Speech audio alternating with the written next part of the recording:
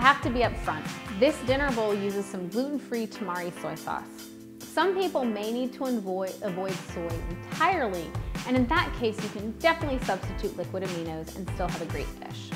But I've found that for most people, a little real soy sauce every so often can be tolerated pretty well without throwing the whole system out of whack. The bigger problem is that most soy sauce is actually derived from wheat. Shocking, I know. That's why we tell you to use gluten-free tamari. That way you are actually getting soy sauce. And in this recipe, it really does provide a lot of flavor without much work. And it goes so well with the bok choy and cauliflower. Okay, let's get cooking so we can get eating. Start by heating the oven to 425 and lining 2 baking sheets in foil.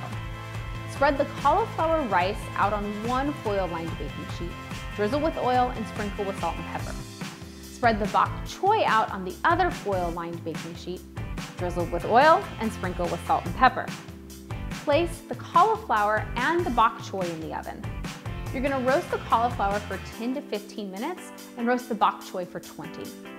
If you want crispier rice, flip the cauliflower after 15 minutes and put it back in the oven for another 5. While the veggies are cooking, heat a little oil in a pan over a medium-low flame. Add the onion and cook for 10 minutes. Next, add the garlic to the onion and cook for 1 minute.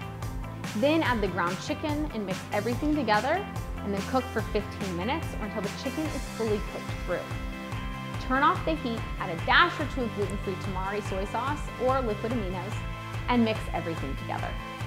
Once the veggies and chicken are done, spoon some cauliflower rice and bok choy in a bowl, top with some chicken, grab a fork, and get eating.